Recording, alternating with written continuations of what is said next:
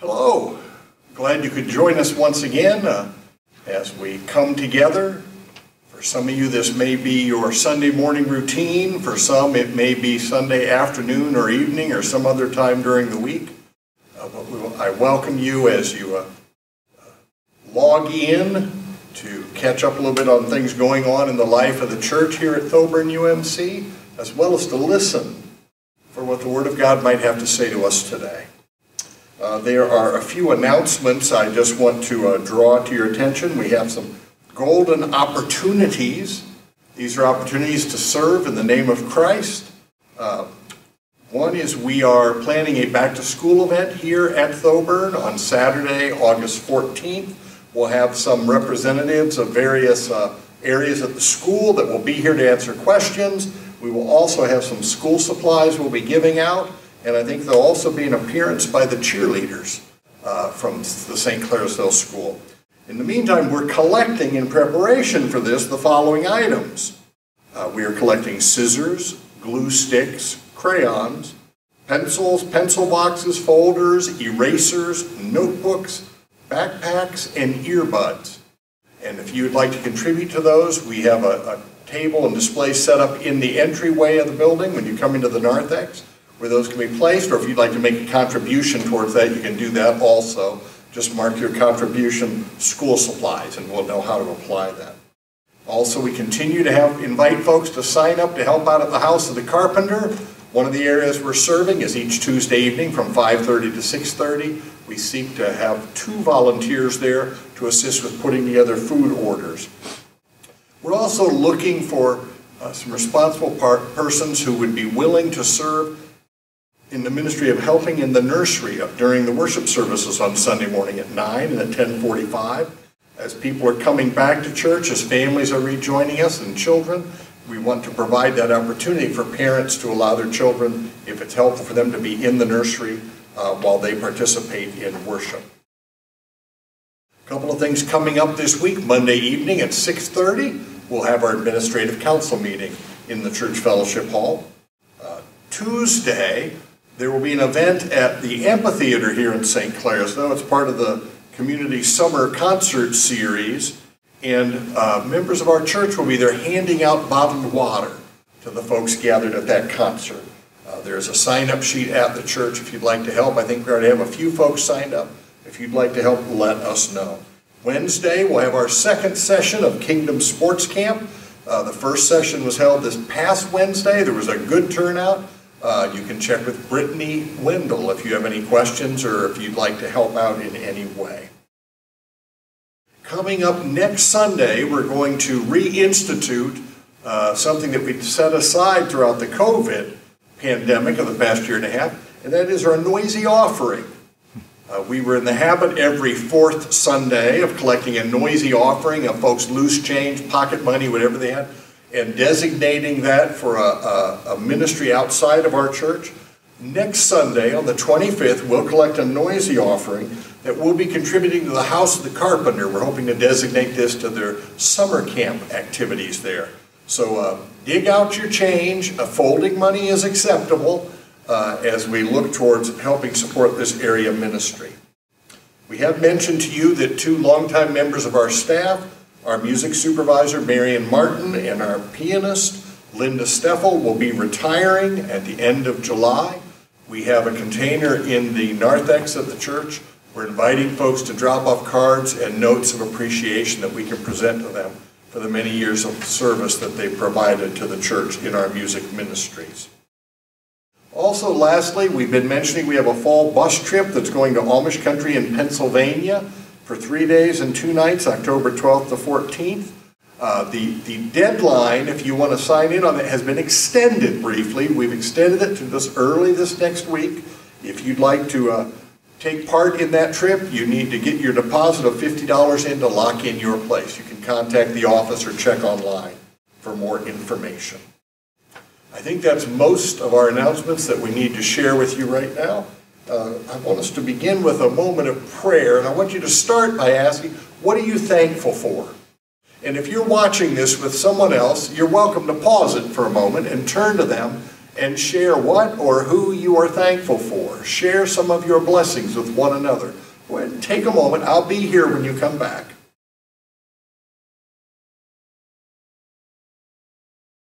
Some of the things that I'm thankful for sunshine, for friends, for family, for our five senses: sight, sound, taste, touch, and smell. You only have to have some malady that causes you to lessen or lose one of those senses to realize how precious and important they are in life. What would life be without the fragrance of a rose, without the sound of a child's laughter, without the taste of that first tomato out of the garden? Thank God for the blessings that He gives us every day. We have a number of prayer concerns. Let me just share a couple with you. Keep Mel and Sally Seabright in your prayers. Mel had some surgery recently and is home recuperating. We'll be having some further testing. For Harriet Moon, this is Bill Moon's mother, whose health is declining. For Ray and Barb Iben. For Marion Martin and Linda Steffel as they look towards retirement. For Scott Thornburg, this would be Jane's nephew, who has some health concerns. For Elizabeth Fox, as she finishes up her basic training in the U.S. Navy.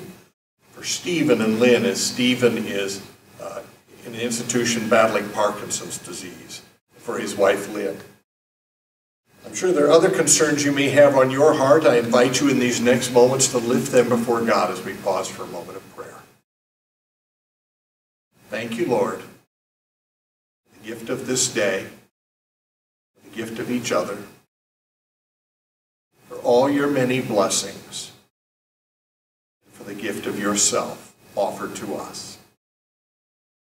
Guide my faltering words and give us ears to hear what you would say to us this day as we hear the word of God and listen for the whisper of your Holy Spirit. In Christ's name we pray.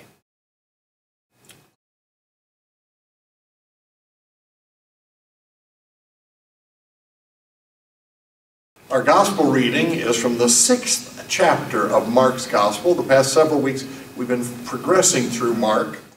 Chapter 6, and I'm going to be reading verses 30 to 34, and then we're going to jump over to verses 53 to 56. Hear the word of God. The apostles gathered around Jesus and reported to him all they had done and taught. Then, because so many people were coming and going that they did not even have a chance to eat, Jesus said to them, "Come with me by yourselves to a quiet place and get some rest." So they went away by themselves in a boat towards a solitary place. But many who saw them leaving recognized them and ran on foot from all the towns and got there ahead of them. When Jesus landed and saw a large crowd, he had compassion on them because they were like sheep without a shepherd. So he began teaching them many things.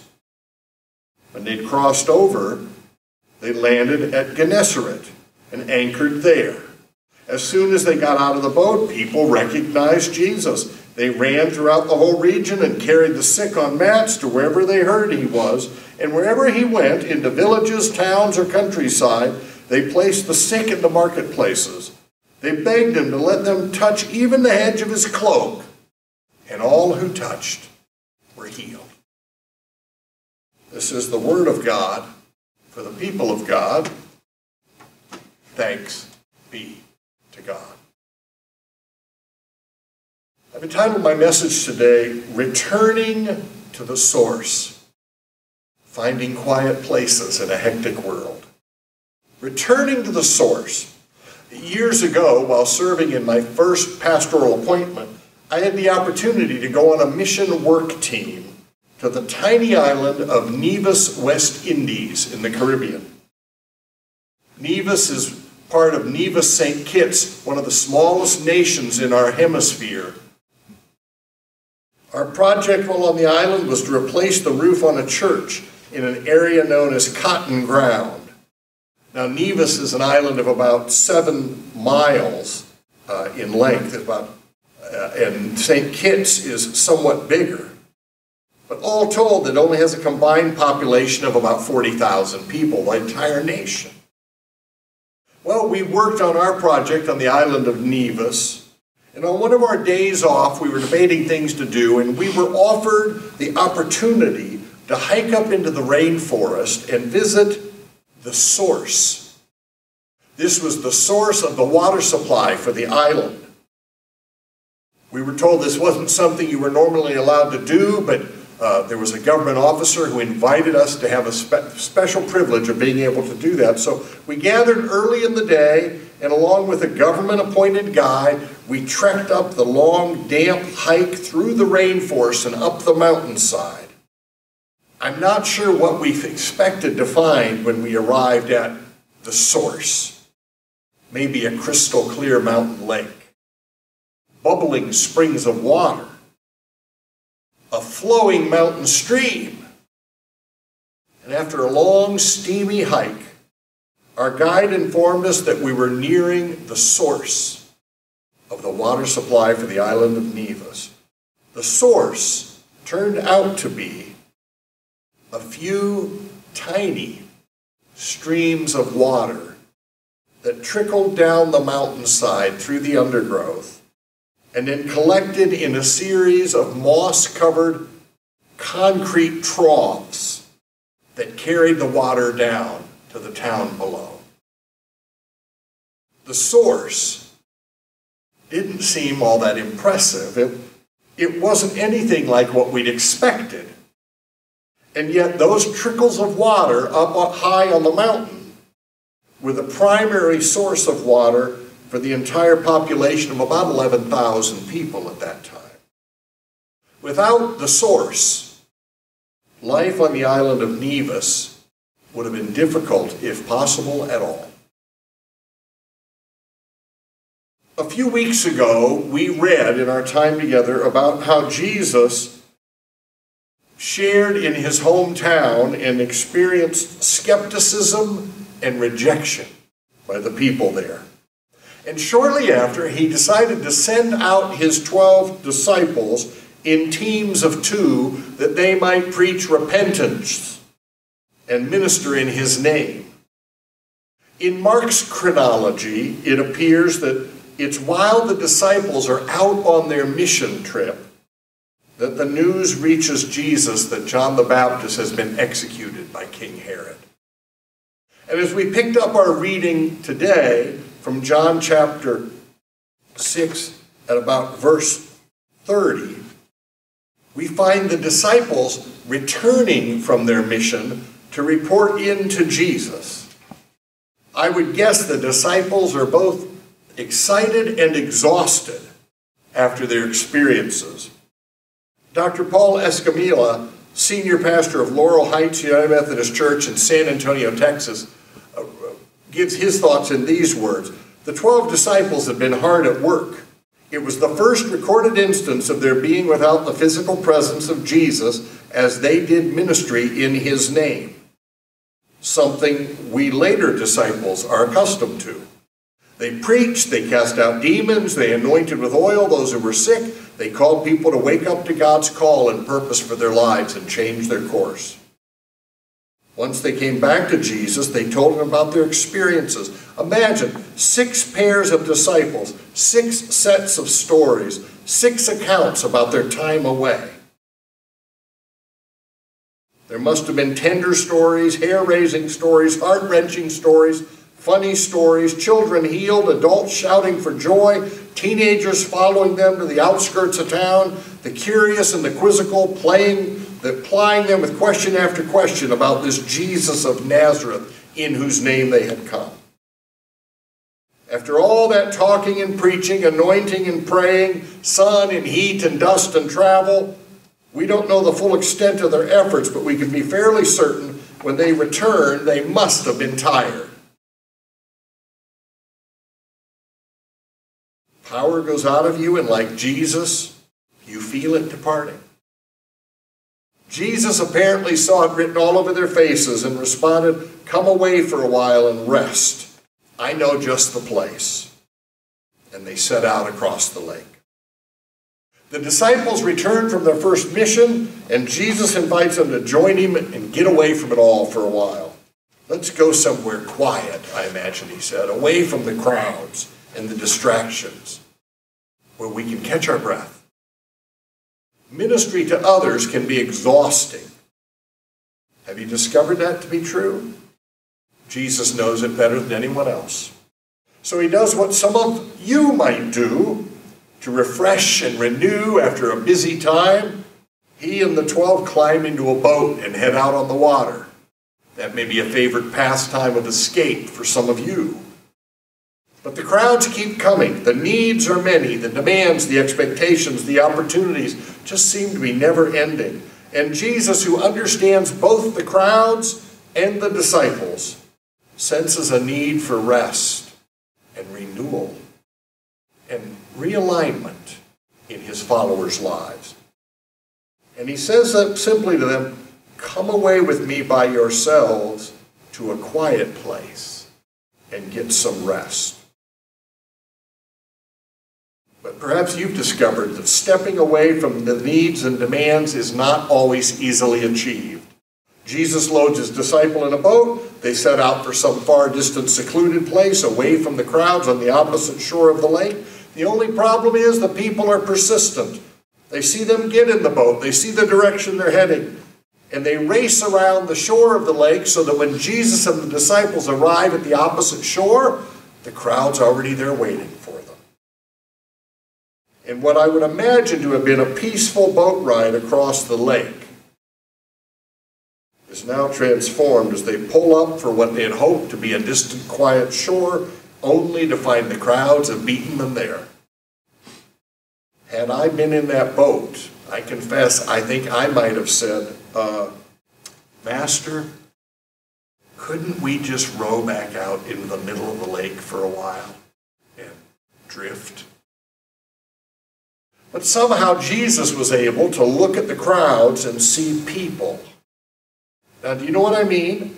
He didn't simply see a crowd of nameless faces. He saw individuals with needs and wounds and brokenness, seeking healing and help and hope. And even as tired as he was, he had compassion on them. He said they were like sheep without a shepherd. And so he began to teach them many things. Now, you may have noticed that our gospel reading today skips over a fair-sized chunk of Scripture. If you took out your Bibles, you would find that between the time that Jesus and his disciples cross the lake and encounter the crowd, and the reference in the 50-some verse where they get back in the boat to go back across the lake, there are two events that occur in between that were skipped over in our reading, partly due to time constraint. You would find that as they arrived on the shore to the crowds where Jesus saw they were like sheep without a shepherd and began to teach them. If you read on, you'd find in verses 35 to 44 that as evening approaches, the disciples seem to have had about enough. Well, they suggest that the crowds are hungry and that Jesus should send them on the way to find something to eat. The reality is, it seems the disciples are tired and hungry and frustrated. And you may recall this will lead to Jesus saying, you feed them. And the miraculous transformation from a few loaves and fishes to Jesus feeding a group of over 5,000 people. At the very least, this sign or event speaks of Jesus' ability to take the very little that we have to offer and somehow bless and multiply it so that it is able to meet the need at hand. And then on the heels of that, you read how Jesus has the disciples get back in the boat again, and he sends them on their way back across the lake towards Bethsaida, while he remains on shore to dismiss the crowds. In other words, he was the bait to hold the crowd's attention so the disciples could make their getaway. And after sending the disciples out across the lake, Jesus goes up on a mountainside and spends time in prayer throughout much of the night. Meanwhile, the disciples in that little boat on that big lake are having a hard time of it. The wind was against them. They were straining at the oars to make any headway, in danger of being swamped.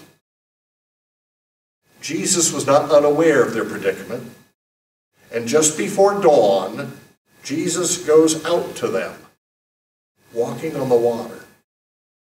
Needless to say, they were terrified when they saw him, but he climbed into the boat with them, calmed their fears, and calmed the wind and the waves. And Mark closes that episode with these words from verse 51 and 52. They were completely amazed, for they had not understood about the loaves, and their hearts were hardened. And that's where our reading from the lectionary picked up, as we read in verse 53 of Jesus and the disciples pulling ashore again on the opposite side of the lake. And very soon the crowds are gathering once more. What does all this have to say to us today? One, in the midst of all the needs and demands and opportunities you're surrounded by, don't neglect your time alone with God. In the midst of all the needs and demands and opportunities, don't neglect your time alone with God. In your attempts to feed and help everyone else, don't forget to feed your own soul. Jesus sent his disciples out in a boat. He sent the crowds on their way home. He went up on the mountainside so he could pray. That's one of the ways he could stay connected with the source. That's how he could maintain his focus. That's how he could be able to look beyond just a demanding crowd and see needy, hungry, broken, searching sheep. If you neglect your time alone with God, if you neglect your time in his word, reflecting and resting in his presence, listening for what he has to say to you, telling him what you need to say to him, if you neglect that time, it won't be very long before you begin to burn out, to suffer from what we might call compassion fatigue. You can get to the point where you don't really see people and their needs. You just see the crowds and the incessant interruptions. Make time. Take time. Guard your time, drawing near to God. If you've been feeling discouraged, overwhelmed, burned out, maybe you've been trying to do it on your own. Maybe you need to spend some time with the Lord, debriefing, waiting, listening, telling him what you've been feeling and what you've been facing, reconnecting to the one who called you in the first place. If you don't spend time regularly maintaining your connection, returning to the source, you can become distracted from what you're supposed to be doing, as well as losing sight why you're doing it. I read that an ethics professor at Princeton University asked for volunteers for a special assignment. About half the class met him at the library to receive their assignments, and the professor divided that half of the class into 3 separate groups of 5 each. He gave the first group envelopes telling them to proceed immediately across the campus to a specific building, and he told them they had 15 minutes. And if they didn't arrive at that building in 15 minutes, it would affect their grade. After they had left, he waited a few moments, and he handed out envelopes to 5 students in another group. And he told them they were to go to the same building, but they had 45 minutes to arrive there. He sent them on their way, and a few minutes later, he had the last group of 5. He called them together, gave them each an envelope, and told them that they were given an even greater amount of time to go and arrive at that building. The students weren't aware of it. The professor had made some other arrangements. He had posted 3 different students from the drama department across the campus on the path that those folks would follow. Close to the beginning of their walk, one of those drama students would be along the path with his hands on his head and moaning as if he were in great pain. And then about halfway to their destination, on the steps of the chapel, there was another drama student who was lying face down on the ground as if he was unconscious.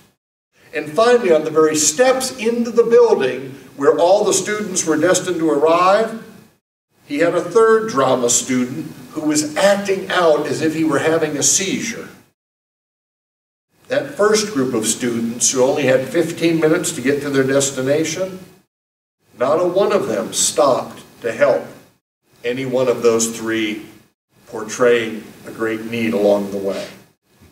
In the second group, 2 students stopped to help.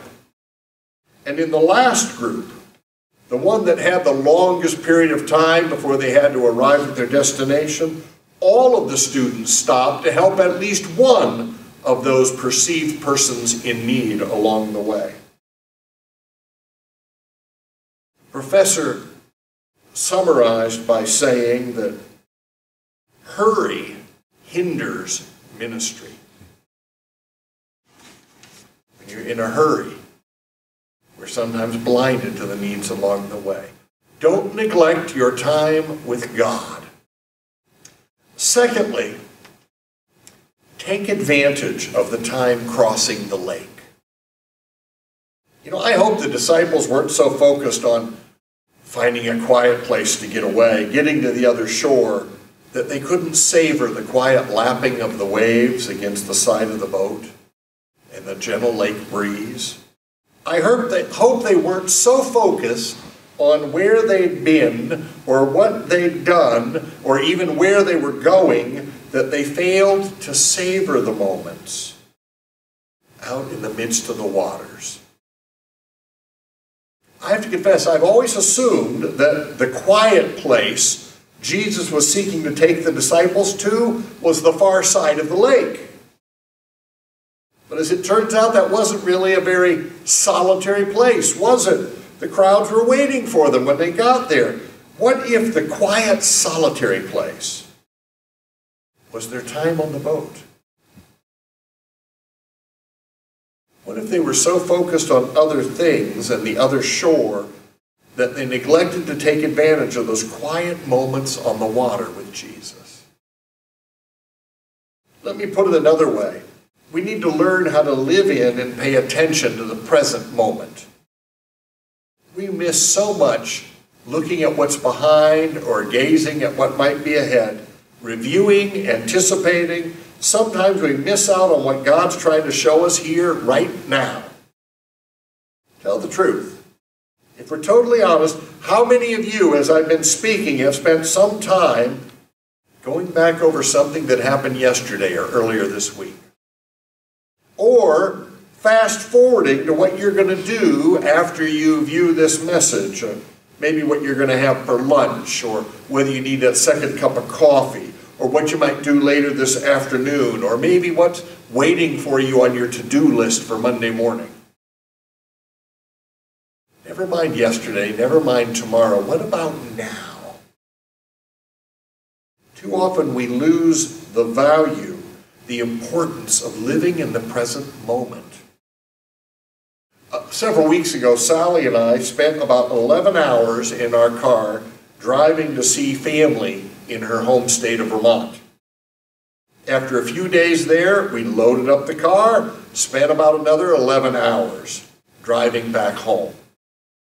Our goal was first to get to Vermont to see our son and daughter-in-law, to encourage our 2 sons as they ran an endurance race, but also to get to see some of Sally's extended family and enjoy the beauty of the Vermont nature. But you know what I've discovered? The journey is part of the trip. God wasn't behind us, pushing us towards our destination. God wasn't ahead of us, waiting in Vermont for us to get there. He was journeying with us every step of the way. Or should I say, every mile of the roadway. Remember back in Mark 6:31, Jesus said to his disciples, "Come with me by yourselves to a quiet place." The Greek word used there is a quiet place, a solitary place, a lonely place. A place away from noise and distraction. As I said, I've often read and assumed that what they were seeking was on the other side of the lake. I bet the disciples were thinking, boy, wait till we get to the other side of the lake, away from all the crowds. Then we can relax. Then we can get some rest. Then we can find some quiet time, maybe find something to eat, catch our breath. And they arrive at the other side and no such luck. The crowds are waiting. Later, they'll head back across the lake once again, where they'll find the crowds waiting once again. Can't you just hear them saying to Jesus, Master, when are we going to find that quiet place you talked about? Might Jesus have said, didn't you savor the quiet time we had in the boat as we crossed the lake together? When you find yourselves having to wait, oh, there's something none of us are good at. When you find yourself having to wait in the doctor's office, stuck in traffic, waiting in line, en route to some place, some goal where you're not yet there, learn to value, to savor, to take advantage of the wait time. It may be the quiet moment you need to reflect and recenter and refocus your heart and mind.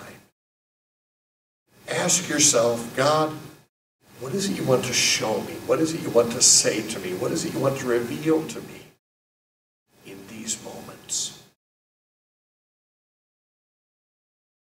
Well, we've talked about the disciples and the busyness. We've talked about how, we need to take advantage of our time crossing the lake, about how in the midst of all of our busyness we shouldn't lose sight of our time alone with God. Let me offer one final statement. Remember whose work you are doing in the first place. A pastor in Kentucky wrote these words as he reflected on this passage. He said, the first when I read this passage, my first assumption was, when it comes to taking a rest, Jesus is a do as I say, not do as I do kind of leader. He offers rest, but instead he gets right to work. But then I realized he tells the disciples to rest, and he goes to work. The work is not in our hands anyway. So rest and be assured that God still offers compassion to the world, even when we need a break. Any of you a wood chopper? We keep an axe just inside our garage door, some firewood outside. My kids like to have a little fire in our fire ring when they're home in a nice evening. Any woodsman can tell you, if you don't take time now and then to pause and sharpen your axe, soon you won't be cutting any wood at all. There are two extremes to be careful of in our journeying. One is always doing, always going, always working without pausing to realign, refocus, renew, and refresh. Always busy, perhaps too busy. Secondly, simply focusing on your time alone. Always reading, always praying, always reflecting, and never actually getting out of the boat and investing your time, your gifts, and your energy in ministering to others. Years ago, I had a friend who served as an associate pastor at a large church. At the church where he was serving, that meant that the senior pastor simply passed off to him all the things he didn't particularly want to do. He was busy, extremely busy, He had a young family, and at times he was overwhelmed by all the list of things that he ought to do, should do, could be doing. I sought to send him some cards and notes to encourage him, and I found a card in a card shop I particularly found entertaining and truthful, and I sent it to him. And I hoped it might remind him of why he was doing what he was doing. On the cover of the card was an old black and white photo of a rotund man, probably in his late 50s, early 60s, wearing chest waders, standing in a swamp where the water was only a few inches from the top of his waders, surrounded by dark, murky water. And he was looking up, and he had a shocked, distressed look on his face. And the caption on the front of the card said, "Always remember, when you're up to your waist in alligators," you opened the card and it said, "You originally came here to drain this swamp. Always remember, when you're up to your waist in alligators, you were sent here to drain this swamp." Are you surrounded by people with broken lives? Are you amazed at all the needs you encounter each day? Are you in danger of becoming discouraged or apathetic or resentful of all that could and should and ought to be done? Remember, Christ placed you where you are to make a difference. The needs are many, yes. The task seems to be never ending. For each life you touch, there may seem to be a dozen others beyond your reach. But remember our mission: to make and mature disciples of Jesus Christ for the transformation of the world. Remember to return to the source from time to time, to nurture, to realign, to reconnect, to refresh and renew and refine. You never know how, even in those in-between times, God might have a place for you. A number of years ago, I was serving a church and was diagnosed with pneumonia and had to undergo some tests to confirm it. The doctor, apparently understanding the schedule of pastors, told me, "I want you to go to the hospital and get this blood work done, but you may not leave the hospital until I talk to you on the phone when I get the test results." I was at the hospital, and they got the results, and they put me on the phone with the doctor. He said, "The test shows you do have pneumonia. I'm going to admit you to the hospital. I want you to proceed through the admission process." I argued with him, "I can't do that. I have things I need to be doing back at the church. I have a class I need to teach. I have some meetings I need to take care of. There's some things." He said, "I'm afraid if you go home, you won't come back." I said, "I'll promise you, give me 2 hours to run home, take care of some loose ends. I will be back." He agreed to do so. I ran home, made those arrangements, came back to the hospital, was admitted, was in for several days. The only time I've been hospitalized in my adult life. Near the end of that hospitalization, it was actually Sunday afternoon, and the doctor had officially discharged me, signed the paperwork. I was just waiting for my wife to show up at the hospital to bring me my civilian clothes, if you will, so that I could head home. And I was in my room, and one of the nurses came in. They disconnected my IV. They had me all ready, just waiting for Sally to arrive. And they said, "You're a pastor, aren't you?" "Yes, I'm a pastor." She said, "Well, we have a gentleman down the hall who's going through some issues. We really think he could use a pastoral visit. Would you mind, before you leave, making a pastoral call on him?"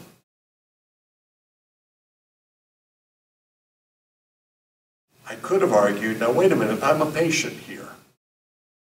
I'm off duty." And yet, here I had my medical care person asking if I could offer spiritual care to someone in need. And so yes, before I was discharged, while I was still technically on the books, I went down the hall and made a pastoral visit. You never know how God may be leading you even during those times of waiting and interruptions. And you sometimes don't realize how important it is to return to the source now and then. On that little island of Nevis, those trickles of water up on the mountaintop didn't seem like much, but they brought life and sustenance to everyone down below. Spend time with the source. Spend time with our Lord and Savior. Remember who you are and whose you are and why he's called you. And listen for his whisper as you seek what it is he wants you to do. May God bless the reading and proclamation of his word.